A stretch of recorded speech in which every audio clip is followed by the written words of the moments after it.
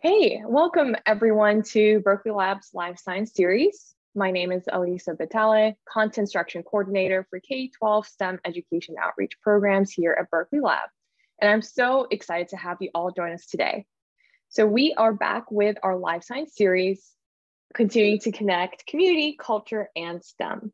And if you joined us last time, we scratched just the surface of the science behind the vinyl and turntable in hip hop culture. Today, we are excited to continue our hip hop STEM journey into Boom Bap's origins, evolution, and connection to coding.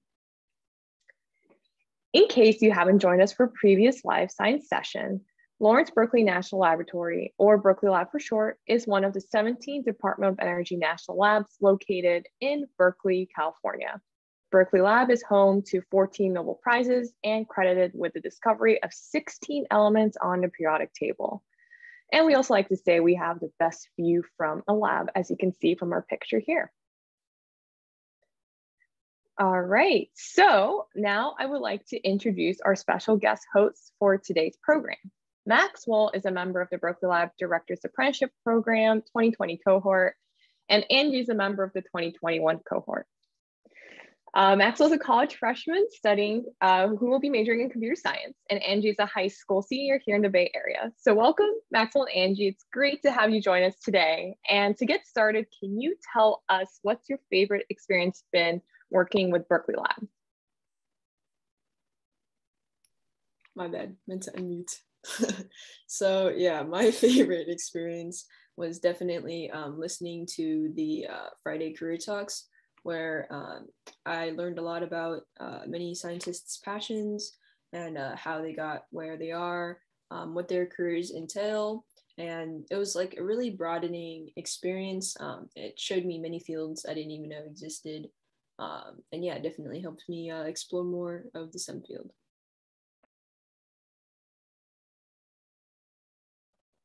Yeah, then I think for me, my favorite part of working at the lab was kind of having the opportunity to work with all these other student scientists across the Bay Area and getting the chance to meet a lot of scientists at the lab who worked in a lot of these fields that intersected. So seeing how these different fields of science don't just have to stay in their own lane and how sometimes they can cross over and be used in tandem to solve these different issues in these all new ways, just like really inspiring and pretty cool to see.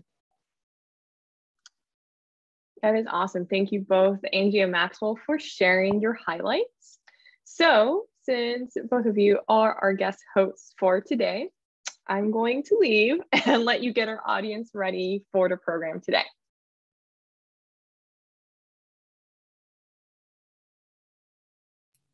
Yeah, thank you, Lisa, for passing us the mic. So we look forward to learning a lot today along with the audience. Maxwell, can you help us with a few reminders for the session? Yeah, sure, Angie. So first, we've turned on our live transcription. You'll see a button at the bottom of your screen that allows for closed captioning during this session. Second, if you haven't downloaded already, there's an accompanying info sheet that you can find on the Berkeley Lab K-12 STEM Education and Outreach website. And we're posting that website in the chat box now. Yeah, we encourage you to use the chat box not only to click on links, but also to ask questions. We will be checking for your questions and comments throughout the session. We hope you can stay with us for the entire session, but in case you have to go, the session is being recorded. You'll be able to find the recording on the website next week, along with previous live science sessions that cover numerous topics, such as soil science, star formation, and particle physics.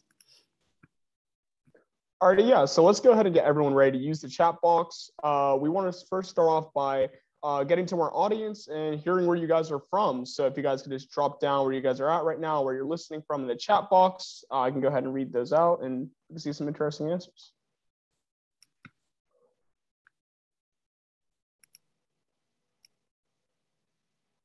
Oakland, Richmond, okay. I'm actually from Richmond, that's nice. Hercules. Hercules, Atlanta, okay, cool. All right. And so now, SF, actually, yeah, I go to school there. All right, and our second question is, what materials and or instruments have you used to make a beat before? Let us know in the chat box.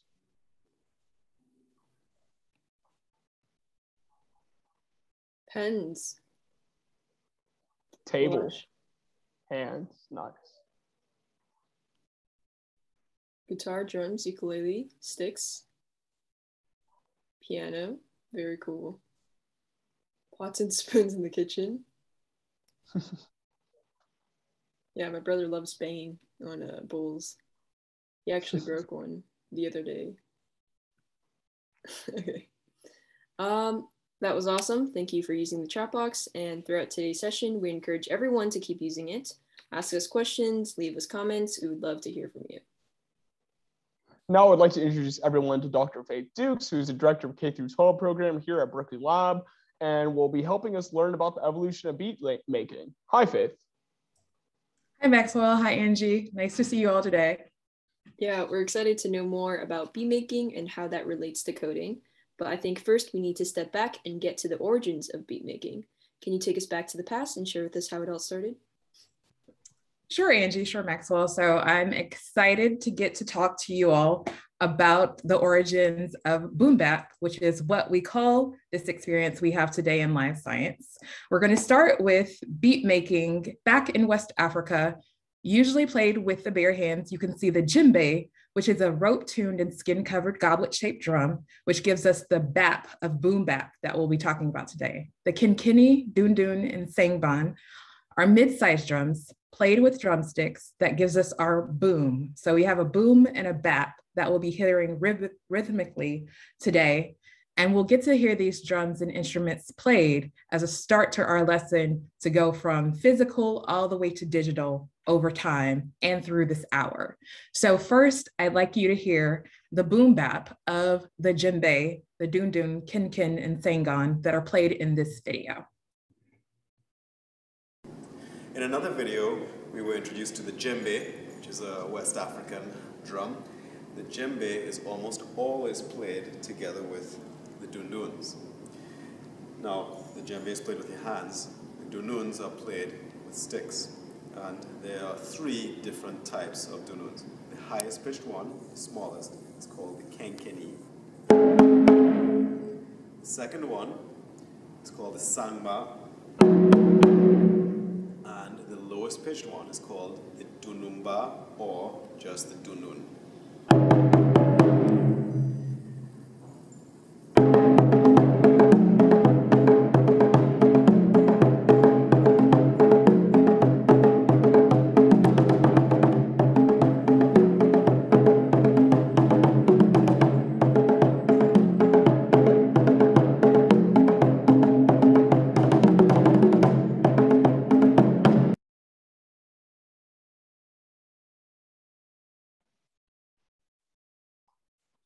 All right, thank you, Faith, for sharing about the African origin of Boom Bap.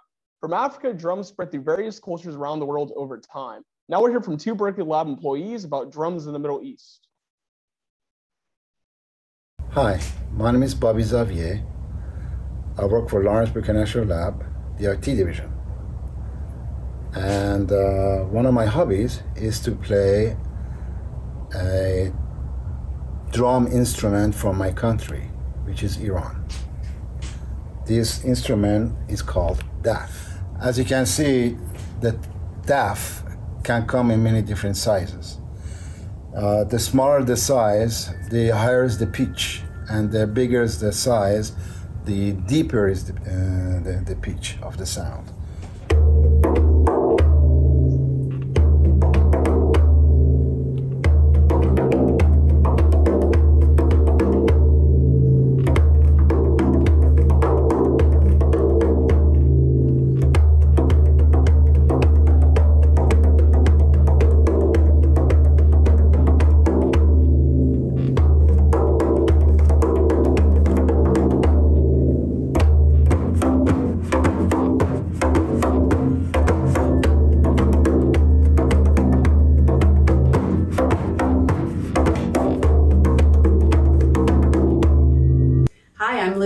From Berkeley Lab, and I work in the energy technologies area, and I work on energy efficiency policies and programs. I do research. The first one is called the rick, and it's basically a tambourine, but you play it with your fingers like this. You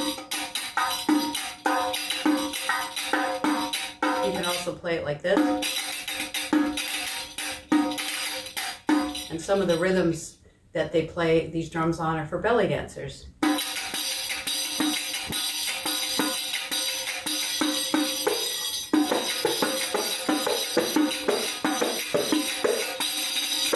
The next drum I'll demonstrate is called the Boom Bap. It has different names in different countries, but it's also a really loud drum that in Middle Eastern music they use for belly dancers.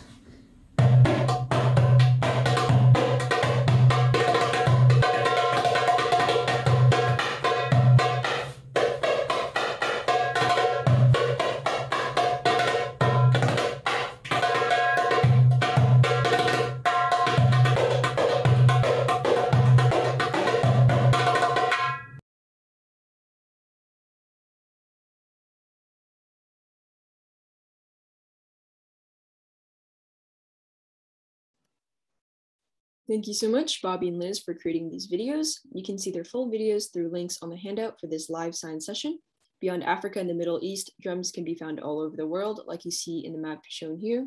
Have any of you heard these drums? Use the chat box to let us know, and definitely tell us if you play any of these drums.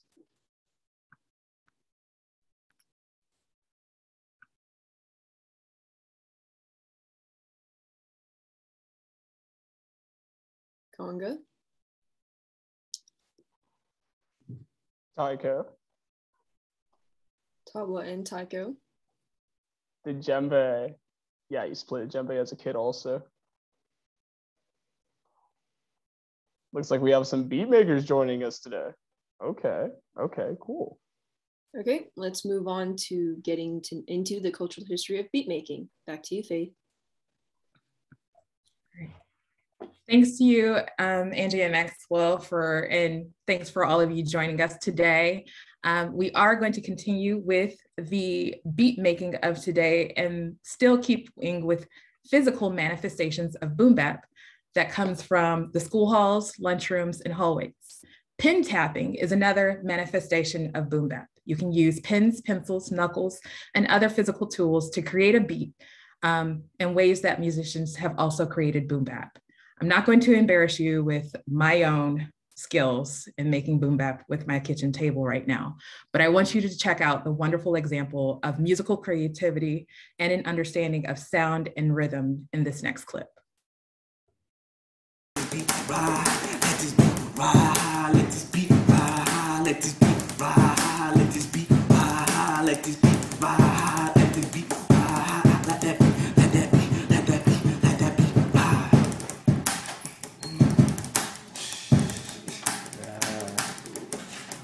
Yeah.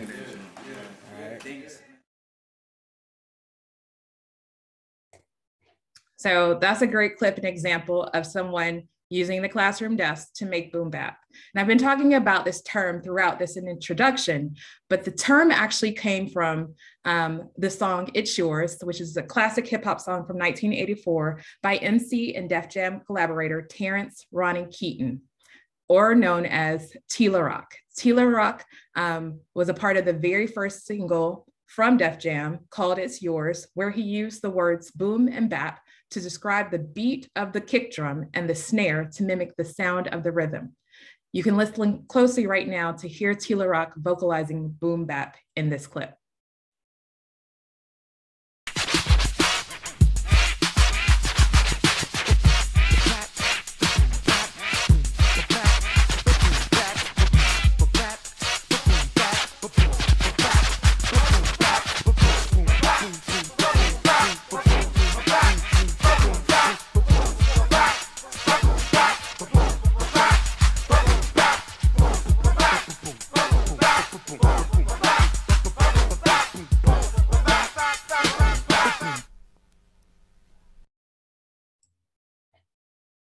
Hopefully, we've given some of you an opportunity to dance in your seats and in your homes or offices this afternoon. But we can't finish this introduction without one of the greatest examples of boom bap and the human beatbox, also known as Doug E. Fresh, a legendary hip hop artist. We want to hear from going from drums to your kitchen table to using your mouth in order to make a beat. So let's listen.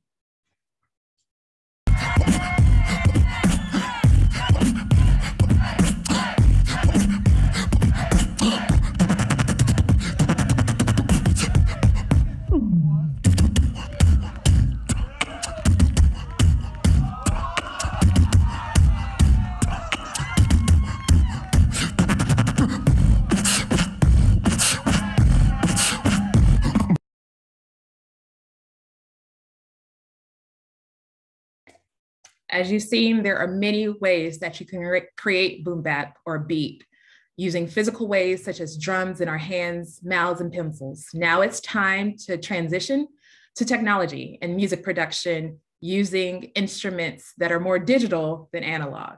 Some of the earliest hip hop songs and beats were made using the Roland TR-08 for the drum machines that you see in front of you. The MPC 2000 and Akai Mini and many others are used to make some of the music that you've heard in the past and the music that you hear today. The Akai Mini is used by hip hop artist and educator Jahi that you'll see in the video we have next, showing how he created his own beats in his own laboratory. Check it out, Jahi here, live and direct on my Akai Mini.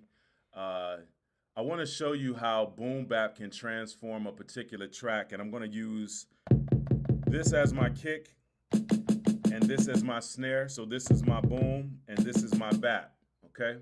If you want to know what I'm working on, I'm just on GarageBand, the electric drum kit under Trapdoor. Similar to scientists in STEM, what they do is they take samples and they may manipulate them or test them in order to find the right combination of things. So I took a sample of some acoustic jazz that I'm going to play for you, and then I'm going to transform it and add some boom bap to it. Check out this sample.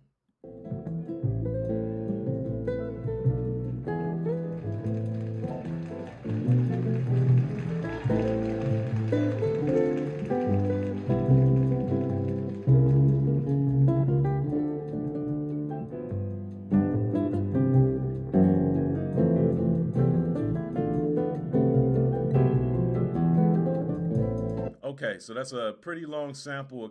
Acoustic jazz does not have any boom bap in it. And here's what it sounds like when you add the boom bap. Check this out.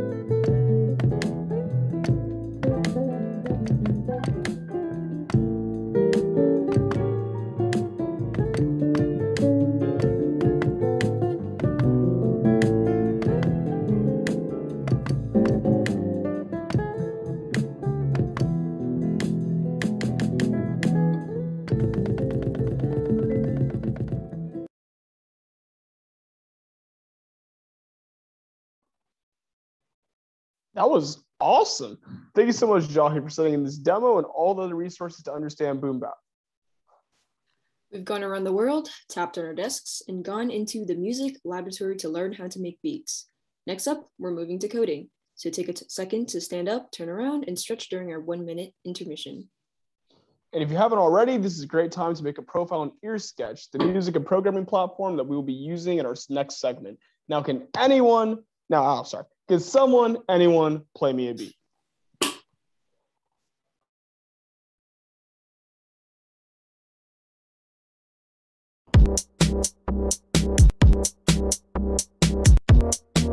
Do you want to create amazing music? Producing your very own original song? In any genre. Hip hop? Yep. Dubstep? Definitely. Pop? Uh-huh. Trap? Yes again. EDM? Absolutely. Even gospel? You know it. Any music genre you can think of. And you can even use music samples from famous artists like Sierra. And Common. Just go to earsketch.gatech.edu. Then hit the link to find all the tools you need. Sounds. Beats. And code. Wait, code? No one said anything about code? Don't let that freak you out. Nowadays, tons of music is made using simple code. Using languages like Python and JavaScript. You don't even need any coding experience, or even music experience. This is a song I made. And mine.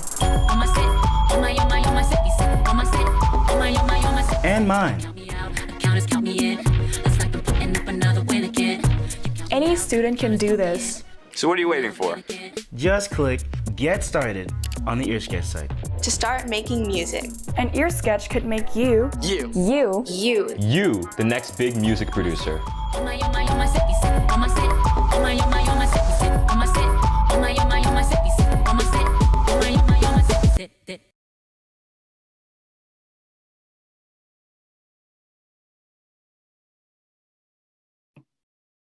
Welcome back, everyone. I hope you all had time to stretch and have a profile ready to go in EarSketch.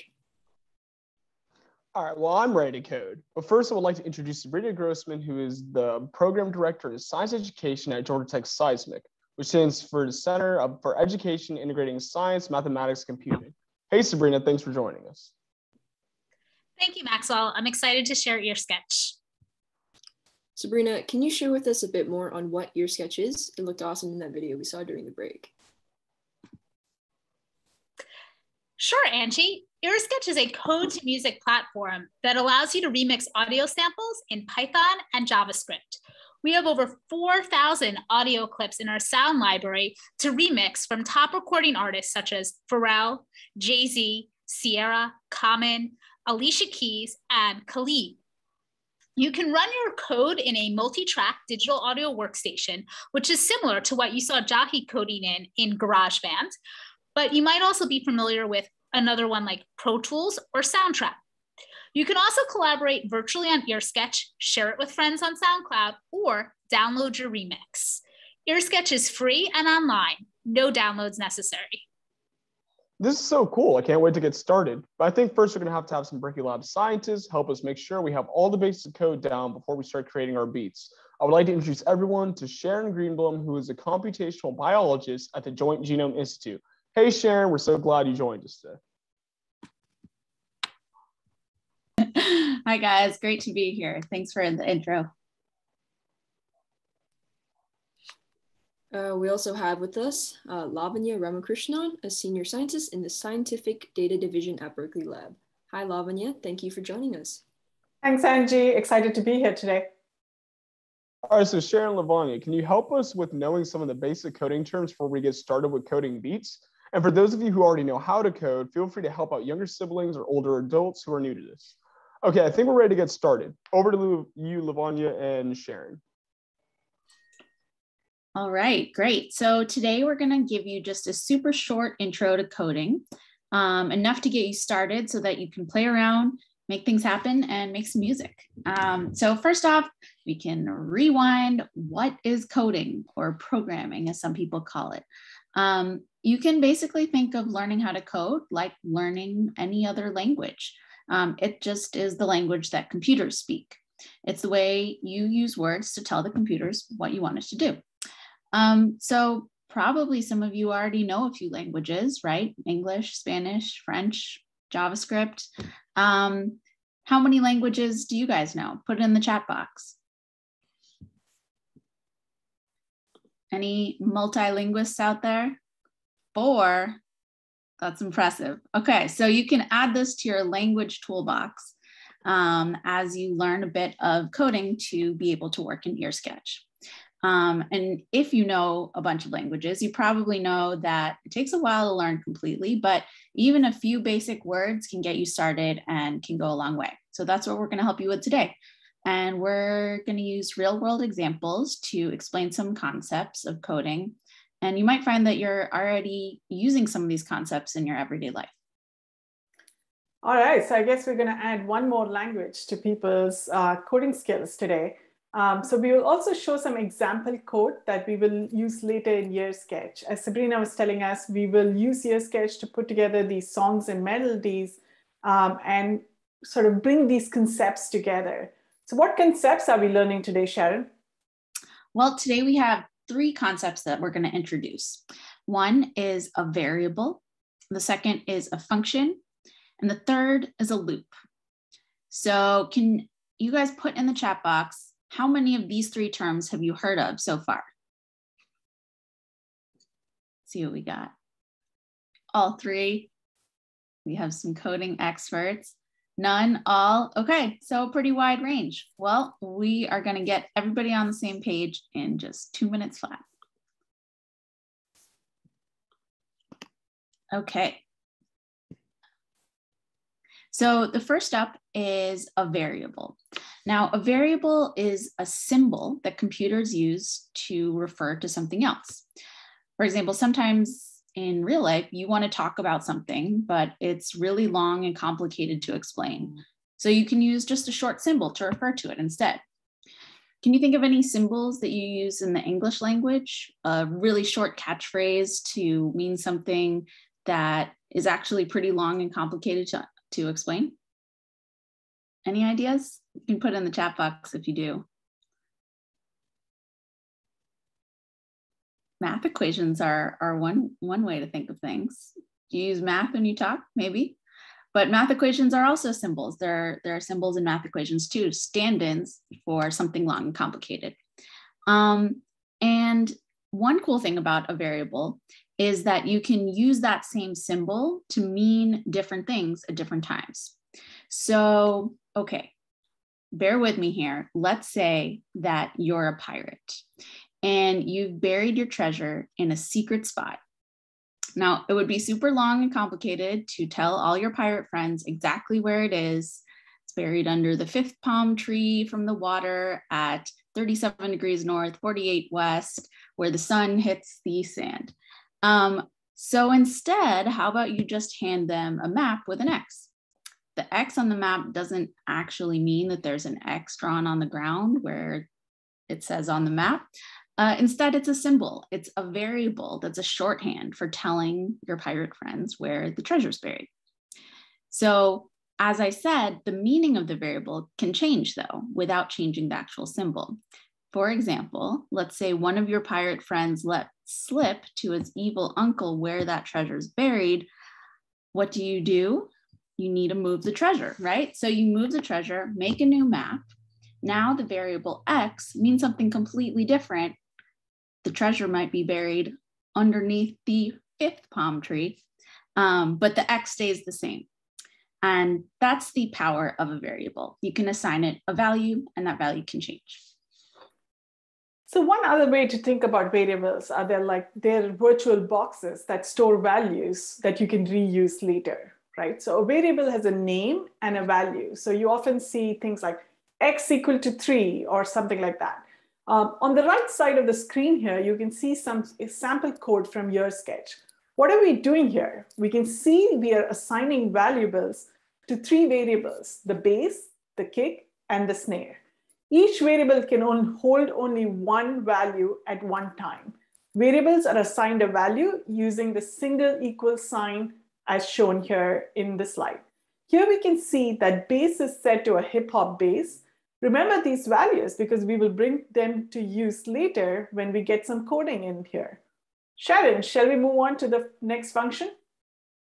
We sure will. So next up, we have functions. So you can think of functions as basically the machines of the computer world. They do things for you. So if variables are kind of like nouns, that person, places, things that you want to assign a label to, functions are almost like verbs. They're where all the action happens. You can give a function some instructions or inputs. We call them arguments. And then the function will do something complicated and make something happen, maybe give you an answer. The important thing is you don't actually have to have any idea how the function does what it does. You just have to know how to tell it what you want. So think about a vending machine. It's kind of like a real life function. You enter a combination of numbers and letters to tell it which drink you want. Those are the arguments, the inputs. And it will work its magic inside, whir and stir a little bit, and then spit back an Orangina. So just like a vending machine, a function does something different depending on the arguments you give it. But in the end, you get what you want. So functions make our life easier because we can write it once and use it multiple times, right? So EarSketch already includes a special set of functions for making music in Python. We use 3 different functions here. First is init, which just tells the program to initialize. So it's kind of like saying, hey, computer, here's some code coming at you that you should read and do something with. In the next one, we're telling the computer to set the tempo of the song.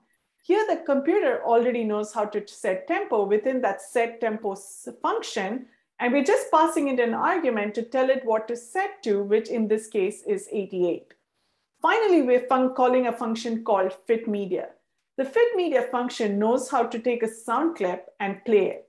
First, we pass the variable bass we set to hip hop previously, and then the second argument, we tell it where in the track to add that clip to, and what measure to start and end this particular sound clip. That's your variable arguments 3 and argument 4. So that's 1 and 9, as you see in the example here. I know this is a little confusing, but Sabrina will be going over this in more detail later. Sharon, what do we have next? All right, last but not least, we have the loop. So a loop is actually one of the easiest concepts. You probably heard the word loop before. And if you've ever made a playlist in iTunes or Spotify and then just set it on repeat, you're basically a loop master. So just like it sounds, a loop takes a list of things and then just repeats them again and again till you tell it to stop. Now, the tricky part of a loop in coding is actually how you tell the computer how many times you want to do something. So in this example, we have on the left here of add shampoo, lather, rinse, and you can see the code at the bottom. The way you write in the code, how you want it to know how many times you're doing this, is to use the word for, followed by a set of numbers, which you can generate with a function. Remember functions from 2 minutes ago? Called range. And what range does is that it expands for all of the numbers between 1 and 5 in this case. Those are your inputs or arguments. So what that first line really means in English is for every number between 1 and 5, so 1, 2, 3, 4, 5, do all of the things that are in the list. So what would this particular loop do? It would wash your hair 5 times. Now, this is a little outside the norm because hopefully this isn't the routine for many of you California kids. Because we're in a drought, don't do that. Lavanya, can you show us how this is used in EarSketch? All right. Time to get out of the shower there and get some coding here. So in the previous example, what we saw was how to make music using a pre-made clip. EarSketch also has a function to create custom music on the beat level called MakeBeat. And here we can put it in a loop and ask it to repeat it. What we're doing here is we see that the MakeBeat takes the kick value, that was a variable we assigned earlier, and then we're asking it to play on track 1, and then we're asking it to start at the measure, whatever the value of the measure is at that particular instance of the loop. So what happens here is the first time you go through the loop, the measure is equal to 1, the next time it's 2, and so on and so forth. I know this is again confusing, but now we have the building blocks, and Sabrina will show us how to code all of these together to make some really cool music. Angie and Maxwell, I'm going to hand it over back to you.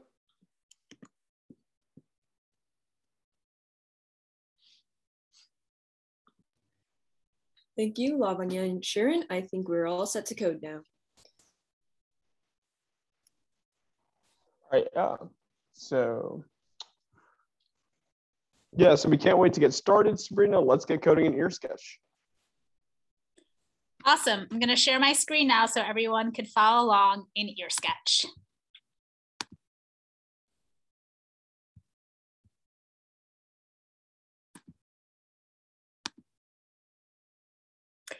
Thank you so much, Lavanya and Sharon, for sharing the code behind the song. Let's get started on our EarSketch platform. I shared a sample script with you in the chat. So if you can check the chat box and click on that link. A script is a code that the computer understands as a set of directions. Just as a script for a play or TV show tells an actor what to say or where to go, a script is a set of instructions telling the computer what to do. So hopefully by now you've clicked on this link. If you want, you can import it if you want to code along with me, or you can just click it and view and follow along as I code. And maybe later you'll import it to actually edit the code. Also, hopefully you've created an account. If not, you can go to the upper right-hand corner in EarSketch and register a new account, create a username and password. So let's check out the EarSketch platform. The script that you imported should be in the code editor, which is in the center of your screen. This is where you'll type and edit your code. Just above the code editor is the digital audio workstation, or DAW. This is where you will visually see your audio clips or code. The digital audio workstation is the main tool in producing music on a computer. It is a specialized computer software for recording, editing, and playing digital audio files. As you may have seen, Jahi was working in GarageBand, which is a sample of a DAW, and it allows you to edit, combine clips on the timeline, and also visualize the different clips of your music. Right now, my DAW is empty, but later in the session, you will see how you can visualize your music by looking in the digital audio workstation. So on the left-hand side, you will see the content manager. This is where we have our sound browser, where you can see all of the 4,000 sounds, our sound collection, and our featured artists.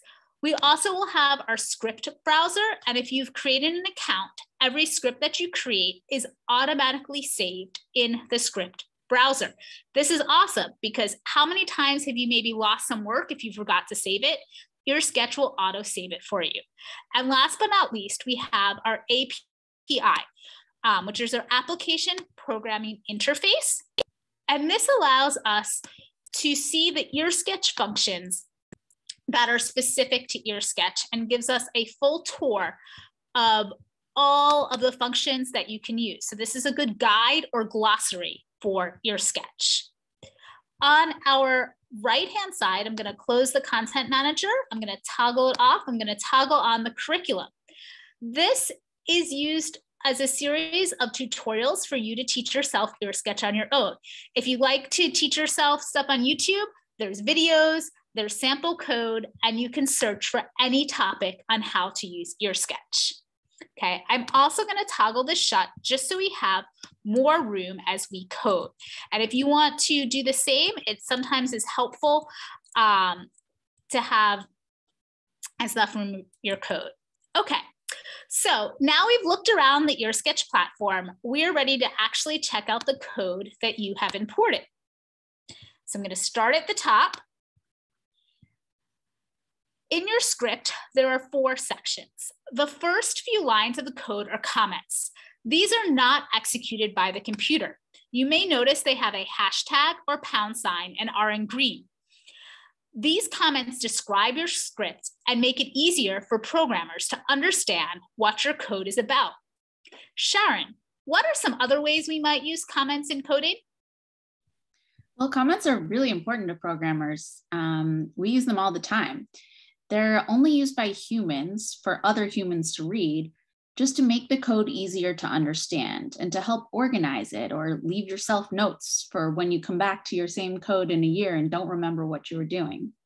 You can also use comments to describe what different sections of your code are doing so that you can break it up into pieces. Awesome, thank you, Sharon. So as you can see, our top section is comments, and we've given ourselves our script name and author. You can type and change your comments here. So if you want to write your name, you can simply type, and none of this will be read by the computer. So just below our comments is our setup section. The From EarSketch import allows us to add the EarSketch API to the project. So this basically tells our computer that we are going to use special EarSketch functions. Right below the EarSketch import are 2 functions that Lavanya explained earlier, init and set tempo.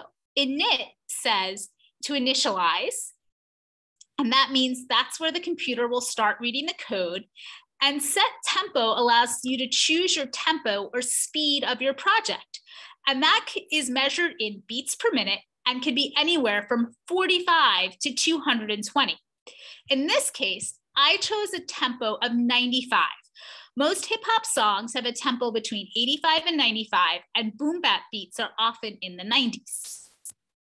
Okay, let's look at our next section, and that is our music. I started it off with a comment that says sound bank, and this helps organize our code. So it lets the next programmer or the reader know that this is where I'm putting my sounds.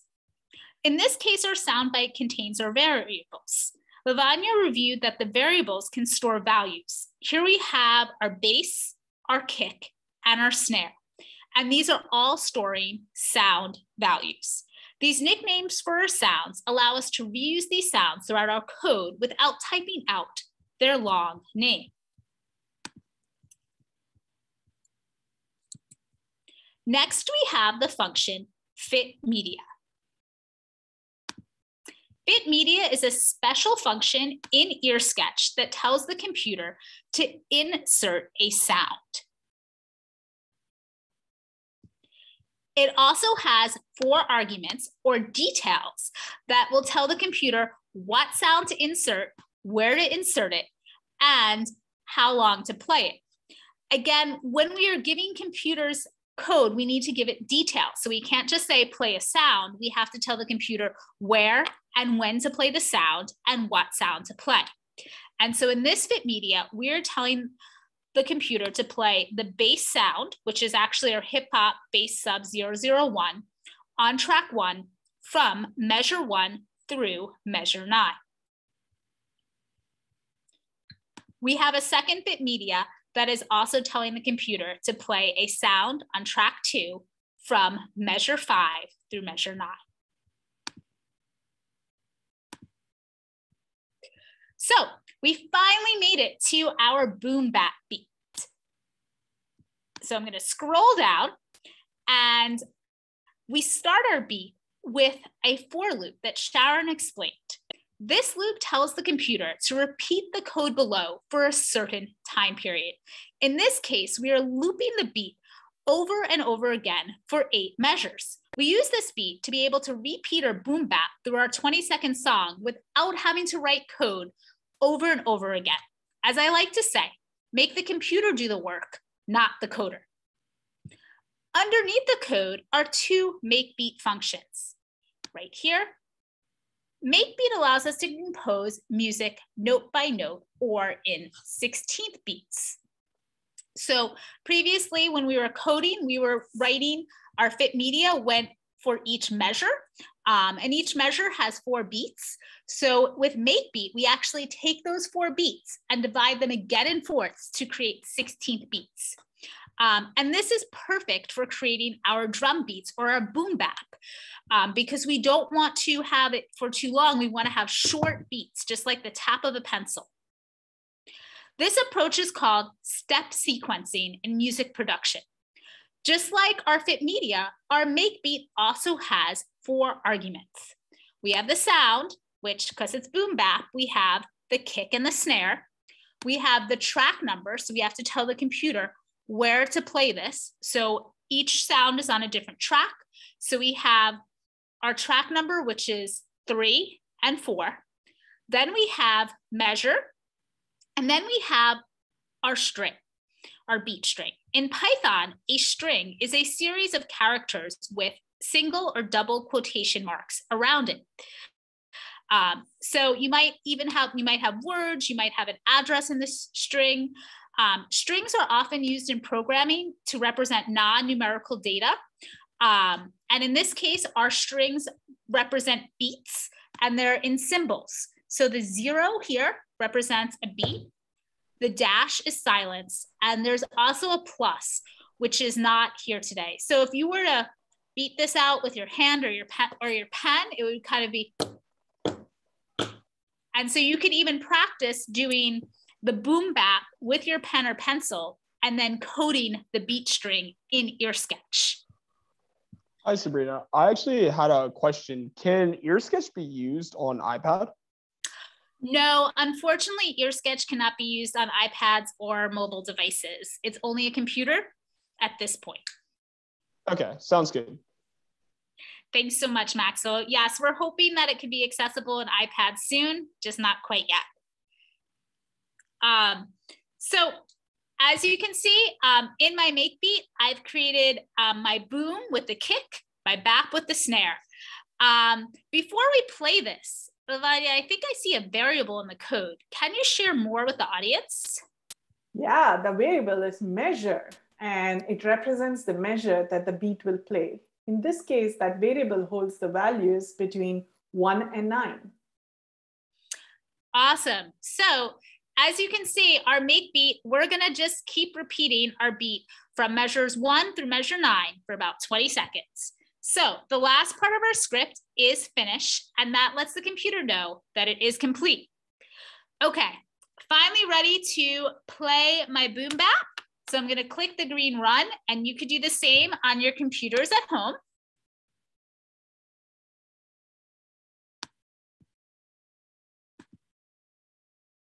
And it might take a second or two to load.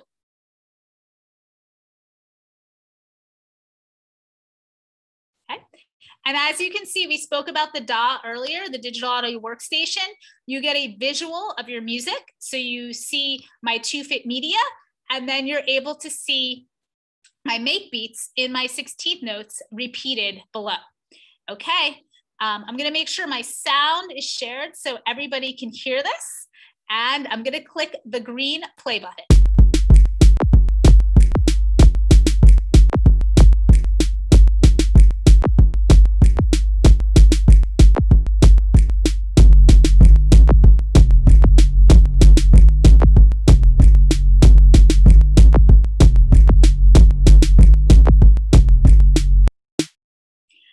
Okay, Maxwell and Angie, what did you guys think? I think it sounded awesome. Great. So what can I add or change? I think it sounds pretty good, but maybe you can make it faster. I can definitely do that. So Andrew was asking if I could make it faster or speed up the tempo. So I can come up to the top of my code in my setup and go to my set tempo here. And let's try it at 110. Okay, our tempo can go between 40 and 220, but marching pace is about 120, so we'll do it a little bit slower than that. And then every time I make a change in EarSketch, I click run.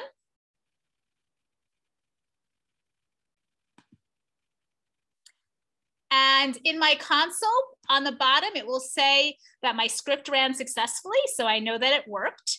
And I'm going to click play.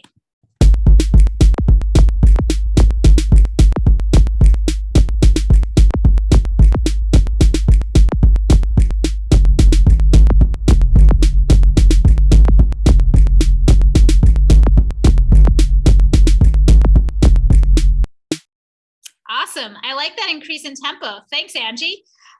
Feel free to make some more changes in your code. You can add more fit medias, and you could look for more sounds in your sound bank by searching by artist or genre or instruments. You could even, if you want to change up your boom bap, it's as easy as adding extra beats into the string. So play around with the string. Maybe you'll find a better boom bap beat than I did. You could even add maybe another kick or snare. You can search in your sound library for kick. So if you want to see what a different kick might sound like, if you didn't like the one that I chose, you click play and see if you like different kicks. So you can make beats just as easy in code as you can in the recording studio. And one also cool thing about EarSketch is if you don't want to code in text, you can simply click over to blocks mode and toggle in blocks. And this might remind you of Scratch or other coding programs, but you can slide in fit medias from the side and continue to code in block. So thank you so much for letting me share EarSketch with you. And if you're interested in learning more about EarSketch, we have a new competition called Your Voice is Power, sponsored by Amazon Future Engineer, and we'll have that link in the chat. And back to you, Maxwell and Angie. Yeah, actually, can you share a little bit about how EarSketch was developed?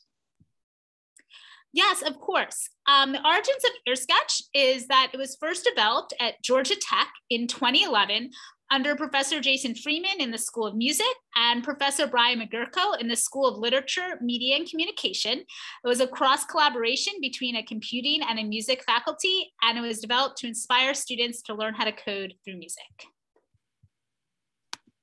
Yeah, thank you for sharing. And also, thank you so much, Lavanya, Sharon, and Sabrina for joining us today. It was an amazing opportunity to learn the origins and cultural history of Boom Bap. It was pretty neat to hear all and see and hear all the different ways to create beats too. Yeah, I agree, Angie, and I'm really excited to keep coding some beats on EarSketch. I also want to thank our audience for sticking with us. We hope you enjoyed our program. We look forward to seeing you all at the next Live Science on January 21st, all about climate change and wildfires. Bye, everyone. Bye, guys. Hope to see you guys soon.